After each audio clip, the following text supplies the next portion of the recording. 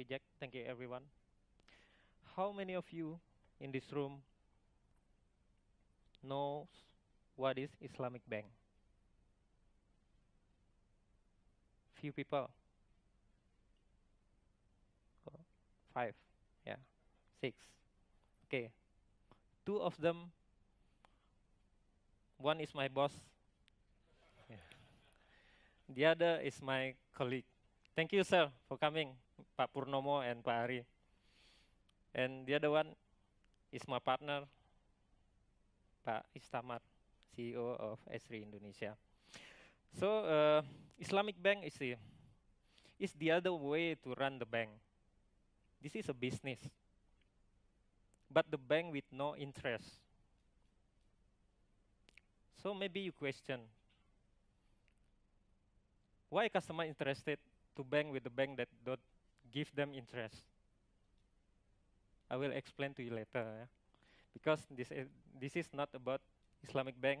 This is about how GIS enables sustainable growth in retail bank.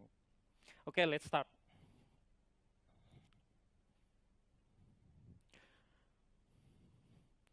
This is our network in Indonesia. Indonesia is the fourth most populous country in the world, with more than 260 million people. And we are the 16th largest economy in the world, with more than 5% growth in economy. And the world's biggest Muslim population, with more than 220 million. And the most important thing, the share of Islamic Bank is still 6%. So this is a very good potential for us to tap the market. How about Bank Muamalat? Bank Muamalat is the first Islamic bank in Indonesia. We established in 1992. We have more than 200 branches, 100 mobile branches, and we also have 710 ATMs. But the most important thing is we have more than 1.5 million active customers. And we have, as a result, 15% shares in Islamic banking in Indonesia. We have been awarded 3 times in a row Best Islamic Bank in Indonesia by Global Finance. However, there are challenges. We have challenges from external and also internal. External challenges. Indonesia has uneven distribution of population. More than 60% of the population are in Java Island. You can see this is Java Island. And most of our branches concentrated in Java.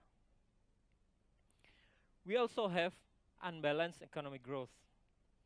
And almost more than 60% of the economic growth came from Java. Also, we have limited and scattered market data. Of course, the country is very large, 17,000 of islands. And this is the other challenge from all the banks around the world. The trend in digitalization and fintech. And the most important thing for us is we have a very tight competition there. There are more than 100 banks in Indonesia with tens of thousands of branches.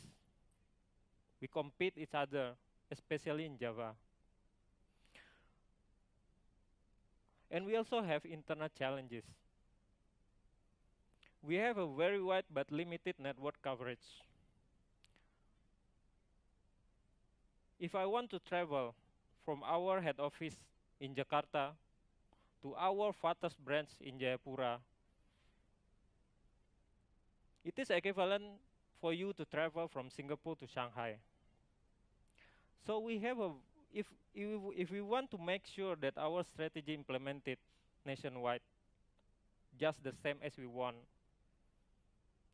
this will require very high cost. we need to travel to all the branches to share them our strategy. We also have needs to implement systems. For example, we need to implement GIS. But also we have budget constraints. And I think all the banks around the world have the same issues. Many regulatory system requirements that we have to fulfill first before we implement the other systems.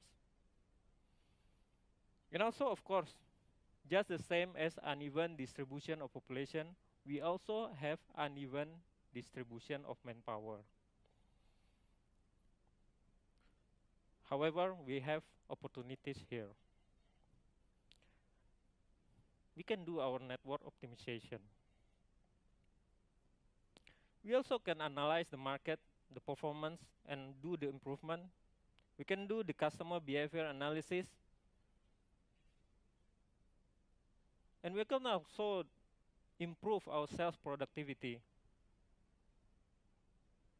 And for the future, we should do the predictive analytics in order to align, to be agile with the market change. So what we have done? We have done our network optimization. In January 2017, we implemented ArcGIS.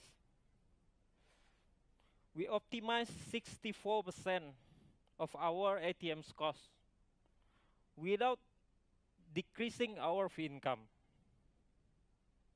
And also we acquired 10% more customers with 40% less branches after we implemented ArcGIS.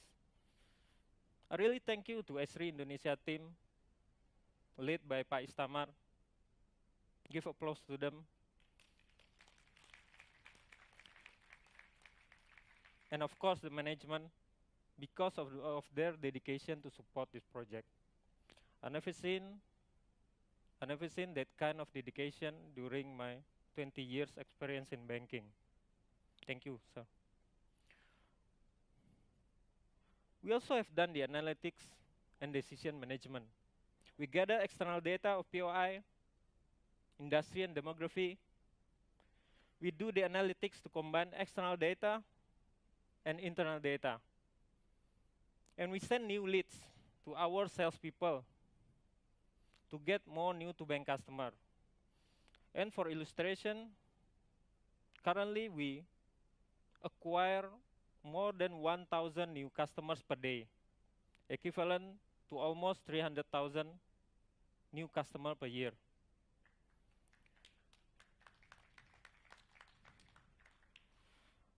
And we also have done the sales digitalization.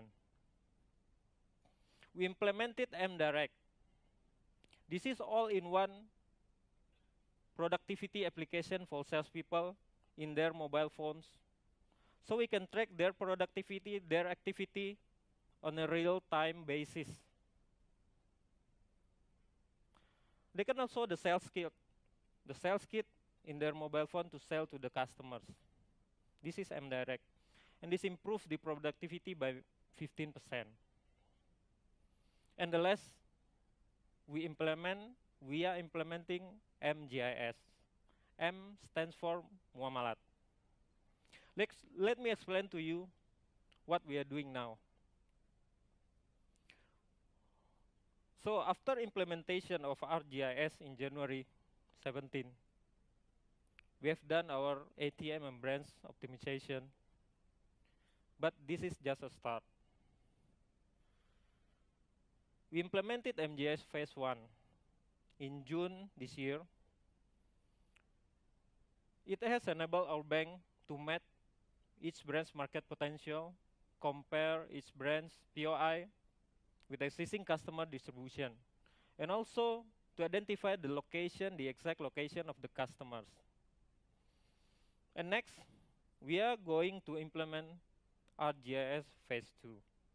This is more advanced system app, more advanced app that enables us to zoom more detail on our potential, market potential, and also the market share. Let me show to you some of the screenshot. So we can see here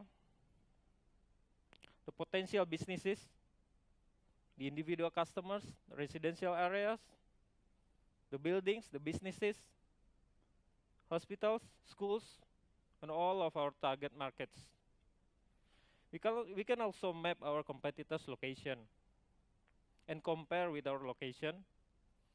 And also, we can see combined with demography distribution. And we equip our salespeople with the collector for ArcGIS, so they can tag the customer's location and send it to update the databases.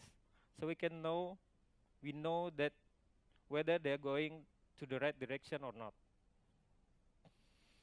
This is some of the video that I will show to you. But I think I should cut the video because it is 2 hours long. Almost the same as Avengers. Yeah. You can see here. Yeah. So we can zoom in the location of the brands. The darker the color, the bigger the potential. Yes, and zoom in. And you can see the location of the brands and the potential. This is the dashboard. We can see the demography of each city.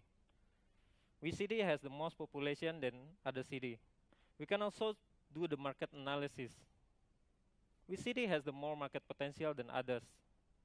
What type of customer that they have? And also we can do the competitor analysis, how many branches that our competitor have. This is the video, the visualization of the system. So if you select one of the city, it is highlighted in dark, and you can see how many branches of the competitors that we have and how is the market potential here. So in phase 2, we do more advanced development with Esri Indonesia team. If in phase 1, we can only do the mapping to the city level. Indonesia has thousands of cities. We are doing simulation and estimation of market potential in specific area. What is the potential of this residential area? What is the potential of this business area? We do estimation. You can see dollars here. How many dollars will be contributed by this area? And also we can estimate our market share in that specific area. After that, we can map our financing loan quality mapping. We can do the mapping of our loan quality. Which location has the better quality than the others? So we can focus on that area. And we can also map our customer and collateral distribution. For example, like in Lombok, we have disaster of earthquake. We can combine the data and analyze the potential of the destruction of our collateral there.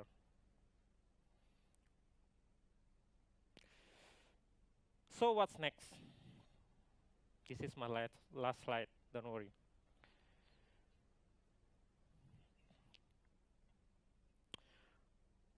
We intended to use the GIS as one of enabler to achieve our vision. We can do predictive analytics to predict where the customer trends goes, and also to analyze the customer behavior in order to do targeted marketing for specific communities. And we are planning to integrate the MDirect and GIS, so the salespeople have the very powerful tool to go to the right direction at their mobile phones. And also, maybe it can support us for inorganic growth in order to accelerate our growth faster. And technology keep changing. We need to do future digitalization. All of these plans are intended to keep us as as a best Islamic bank in Indonesia. Thank you.